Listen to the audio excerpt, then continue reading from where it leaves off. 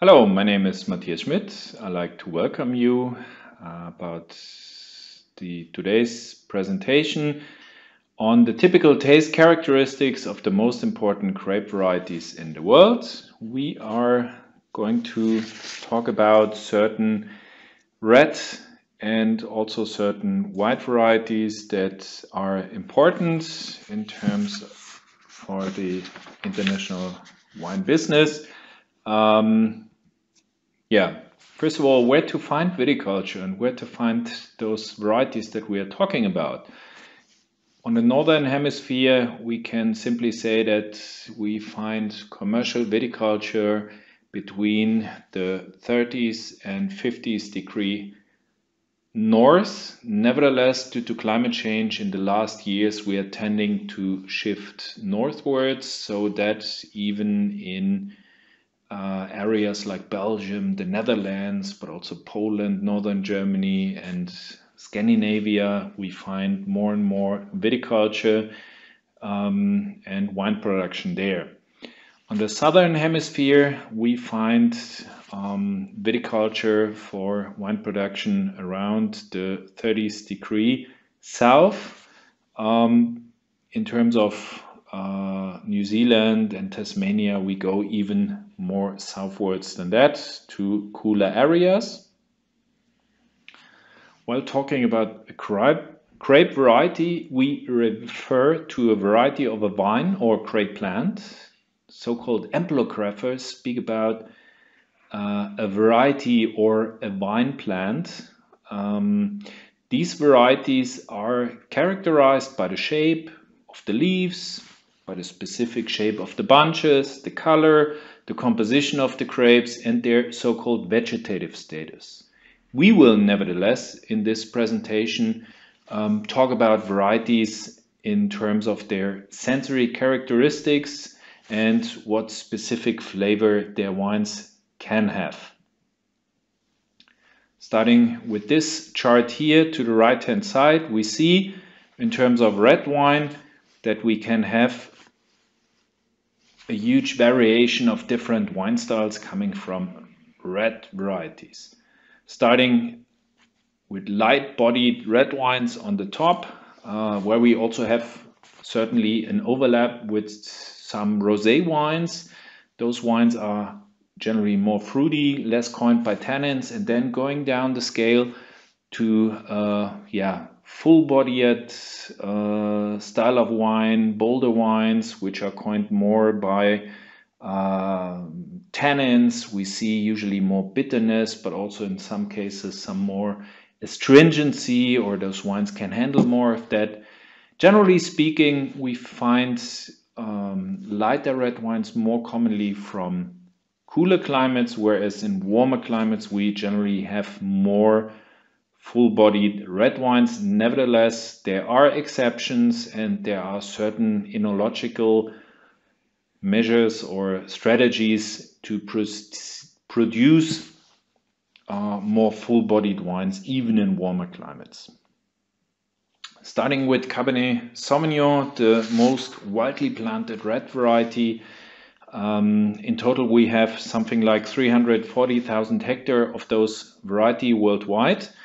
Initially coming from Bordeaux, we also find it now in many other regions, as mentioned, either a single variety or in a blend.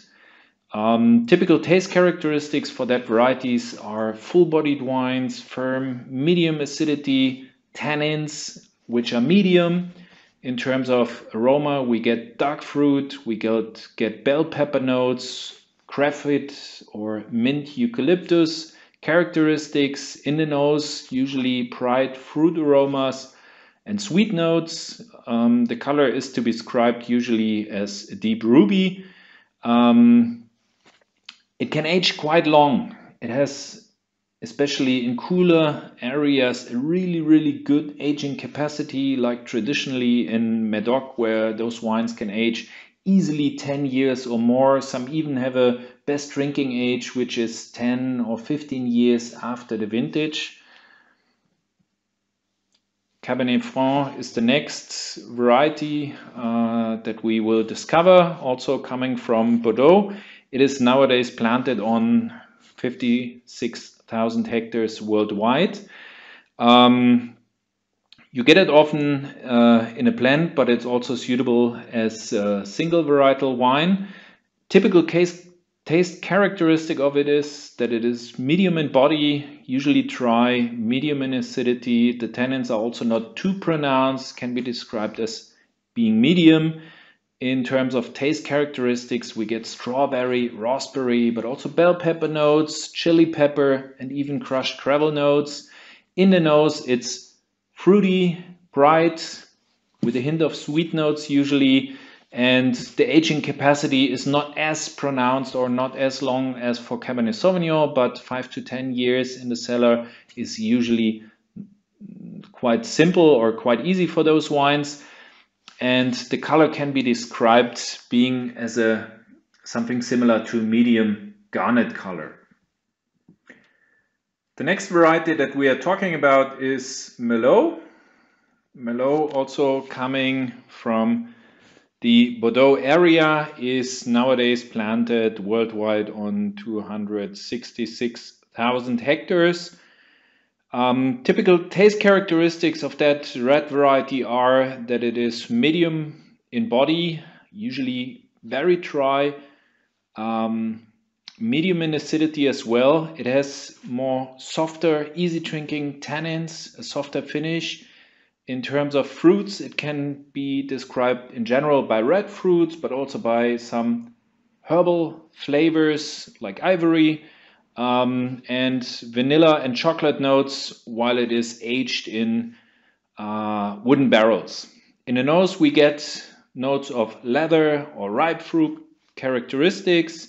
It can age 10 years or more in the cellar. While it is young, we get a deep ruby color, and while it is aged, we get a bit more dull brown color characteristic.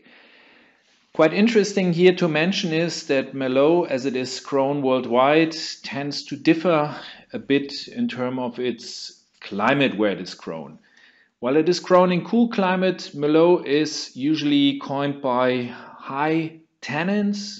It gets earthy flavors like tobacco or tar. And while grown in very warm, hot climate conditions, it's more forward in terms of fruit.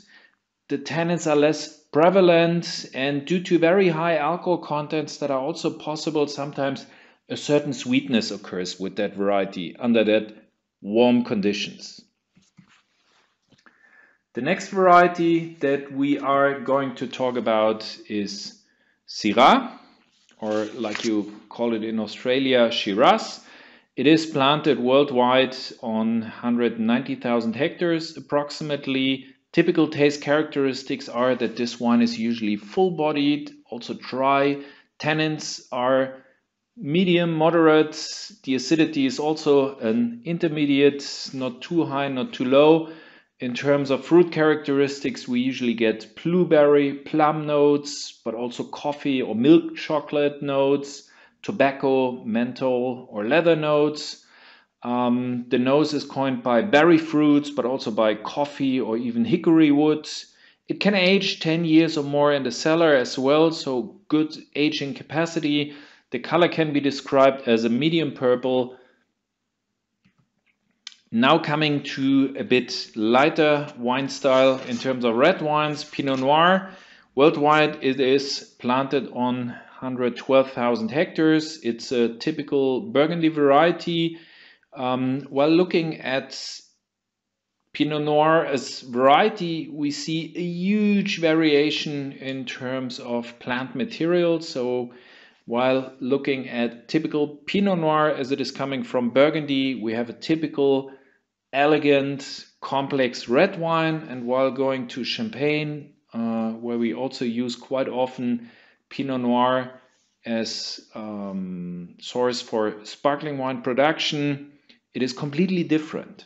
So Pinot Noir delivers red wines, but it delivers also rosé wines, even Blanc de Noir wines, and sparkling wine, as already mentioned. While focusing here on the red wine, We get typical taste characteristics of wines that are medium bodied, a bit more lighter or delicate than the previous ones. That usually it's dry, not sweet or semi-sweet. The acidity is medium, but it can be also certainly pronounced. It has delicate, low tannins.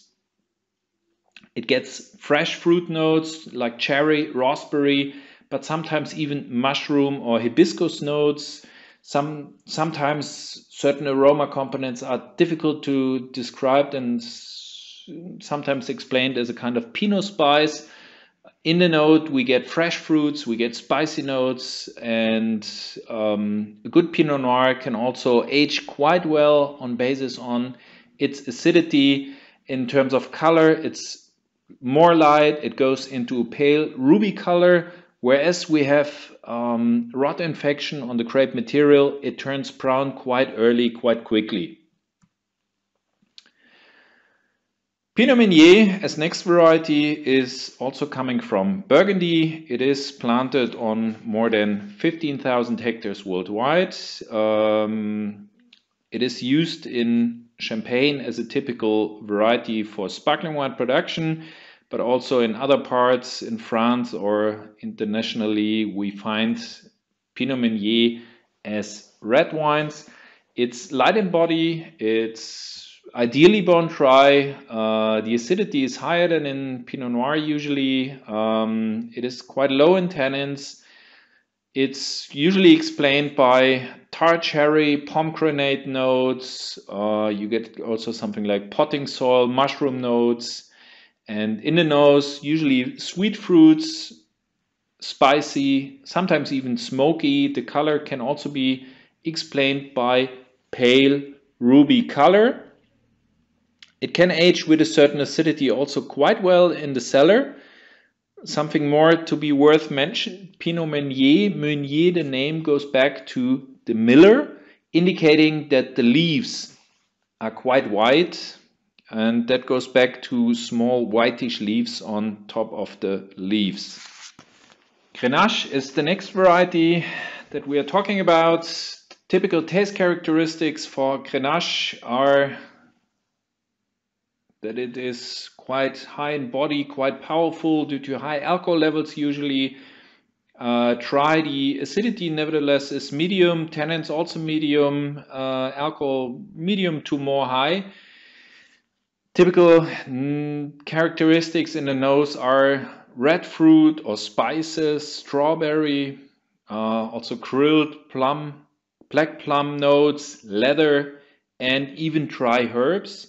It can also age quite well, so 10 years or more in the cellar are possible under good conditions. It is worth mentioning here that it has quite a lot of synonyms internationally. It is planted on 150,000 hectares worldwide. In France, it's called Grenache. In Spain, Garnacha. In Tuscany, even Alicante. In terms of color, it can be described by a light red. Now we are coming to the next or the last red variety in our presentation here, Mourvedre. It's also called Monastrell in Spain, but also in south of France we find this variety. In general, worldwide we find it on approximately 51,000 hectares. In the nose we get notes of truffle, herby or spicy. It is usually explained as full-bodied wines, usually dry, medium in acidity as well, but the tannins can be quite high. Blackberry notes, black pepper notes, cocoa notes, fresh mushroom, sometimes even, or tree bark. The color is usually quite deep. Deep ruby is a common explanation in terms of color, and it also has a quite good aging capacity. What other red varieties do we have worldwide? Here is just a list of some of the most common red varieties that we find. Tempranillo, Carignan, Sangiovese, and many others of them. either a single variety or as being a blend. In the following part, we are going to talk about the major white wines and the major white varieties and how they are typically defined in terms of their sensory characteristics. While talking about white wines in terms of sensory characteristics, it's first of all important to note that in general white wines see a bit more acidity or can see a bit more acidity than most red wines. Besides the color, it's also the tannin perception of white wines that is usually way more mild until none. And furthermore, we see with white wines generally more residual sugar and up to really, specialities, very sweet wines made out of mainly white varieties here. Furthermore, important for the aging capacity of white wines, and especially here due to high acidity, many sweet wines also have a really long aging capacity, and it's really interesting also to discover here how they can change in terms of their characteristics over time. So it is not just for red wines that we can have 10 years and more in terms of aging potential. Also some white wines show potential also that long in terms of aging, and you always discover more and more interesting characteristics due to that in many wines. To start with the first white variety, it's Chardonnay. It's planted of approximately 210,000 hectares worldwide. It's making it, in terms of white variety, the most important, I would say. You find it as a global player all over the wine world, and it can be used as an white wine, a still wine, but also in many cases it is used for high class, high quality sparkling wines. While talking about white wines, we can say in terms of color, it is mainly a deep gold in terms of color. In the nose, we get aroma in terms of peach, spring blossom, and depending on the decision of the winemaker, is it aged in wine or not, we get oaky notes and further other complex notes from barrel aging. Further typical taste characteristics are, in general, the body is medium. When it is very alcoholic, like in the New World, it can be even a bit more than that. Usually it's dry, relatively dry, rare to find Chardonnay with residual sugar. The acidity can be quite long lasting. Furthermore, in some cases, while you have a typical Chardonnay like it was produced initially in Chablis, whereas you have a barrel-aged Chardonnay that went through malolactic fermentation, it's usually quite soft in terms of its acidity. Furthermore, you get tastes of yellow apple, starfruit, pineapple notes, and coming from barrel aging here, vanilla, buttery notes, going back to diacetyl, which is produced by malolactic fermentation, which is a possibility of tailoring a certain wine style based on Chardonnay.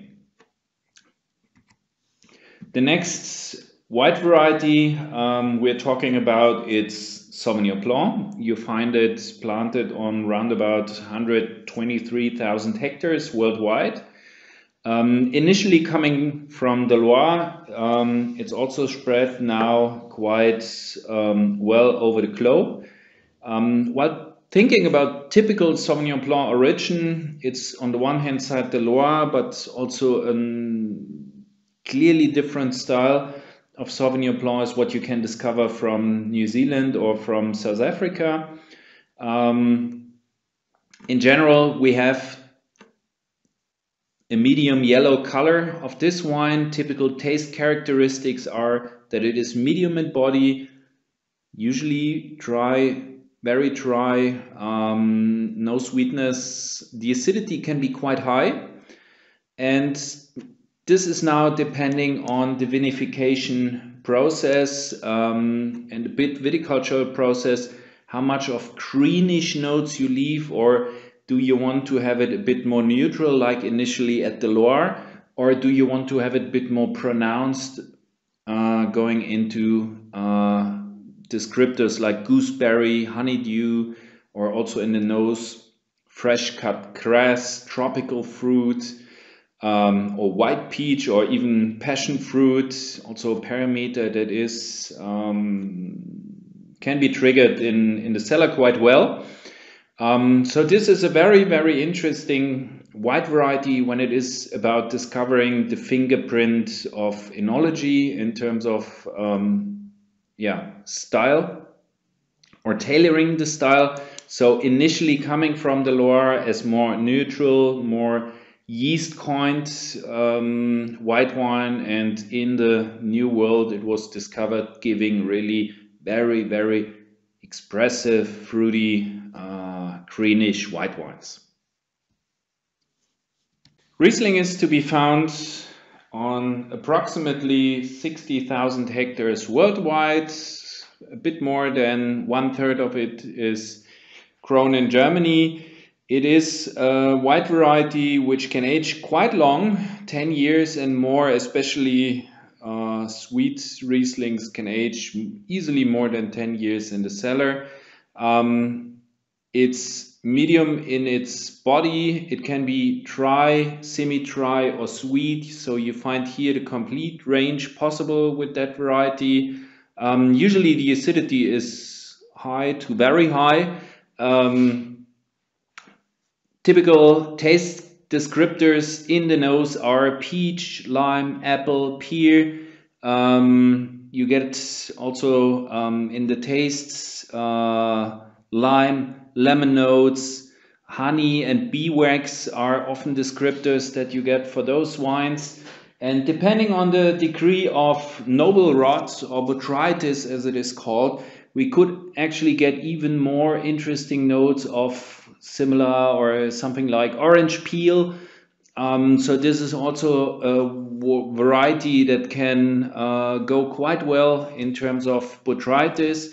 And here botrytis, it's not just interesting in terms of concentrating the grapes and delivering dessert wines.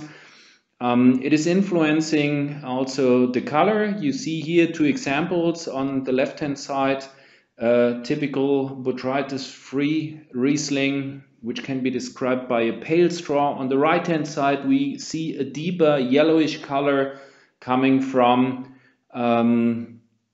more concentrated and botrytis-infected grape material. Furthermore, typical characteristics that Riesling can develop over time is a petrol or diesel fuel note. That goes back to an aroma component that is slowly discovered over time. TDN, it's the shortcut for it, and typically coming after 5 years, that typical Riesling aged character. In warmer years and under warmer storage conditions, we could also see it coming earlier than that. It's a style characteristic which divides a bit preferences, either you like it or not.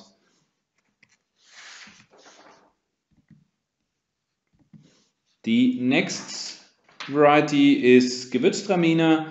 Gewürztraminer is a typical muscat variety. It's planted mainly in France, but also in Germany, Italy, but you also find it in the New World. As I mentioned, it's a muscat variety, so it's coined by primary aroma mainly, so coming direct from the berry skin. And therefore, in terms of processing and in terms of degree of ripeness, there can be huge differences in terms of its varietal characteristic or the aroma intensity. General descriptors in the nose are lychee, honeysuckle, cardamom. Body-wise, it's medium. Usually you get it off dry, but sometimes you also get it as a sweet wine. The acidity is, compared to Riesling and to other whites, more low. And yeah, furthermore, besides lychee and sweetish spices, you get rose notes, grapefruit, honey, ginger, even cinnamon, and sometimes smoky notes. It can age more or less good, 3 to 5 years in the cellar, and the color is usually described by a medium golden color. The next white variety is Pinot Gris. Pinot Gris is a variety from Burgundy. It is widely planted over the globe, and it is quite famous for one reason, as it is compared to the other whites that we were mentioning so far. It's quite neutral. So there's nothing disturbing if you're unsure what wine to serve. Pinot Gris has the clear advantage. There's nothing that disturbs. Nevertheless, we get in the nose certain yellow, pale apple aroma, melon or apricot notes, but quite light. Usually it's light in body. Unless you have it very alcoholic, then it can even have a certain bitterness due to the high alcohol. Usually dry, comparatively high in acidity. It can be, and sometimes we get notes of mirabelle, white peach, melon, or even raw almond or crushed gravel. While you age it in a barrel, it also gets clearly oak notes from there. Interesting to mention, in terms of color, it's usually explained as a medium gold, but depending on the ripeness degree of the berry, where it can turn even into a grayish, pinkish color. And while you do a maceration, you also get certain color, slight pink notes from there as possibility. It can age 3 to 5 years in the cellar. Müller-Thurgau is a variety that goes back to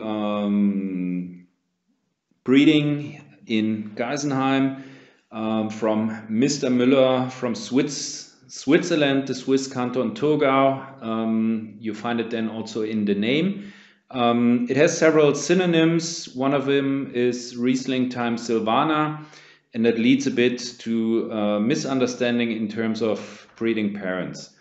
Modern DNA analysis turned out that it is a breed between Riesling and Madeleine Royale, a table grape. It was the most widely planted white wine variety in Germany, but Riesling took over. The same for Müller-Thurgau in New Zealand. Before Sauvignon Blanc got big in New Zealand, Müller-Thurgau was the most widely planted white variety there as well, but it disappeared nearly completely here. It has a comparatively low aging capacity. The color can be explained as a medium straw. In the nose you get usually white fruits, peaches, sometimes even muscat notes. It's quite light in body. Often you get it with a certain residual sugar. The acidity is quite moderate, a bit lower than for Riesling. It's furthermore often coined by peach or rosé or lemon notes. Lime and flintstone notes are possible as well. So it's in general an easy drinking white wine.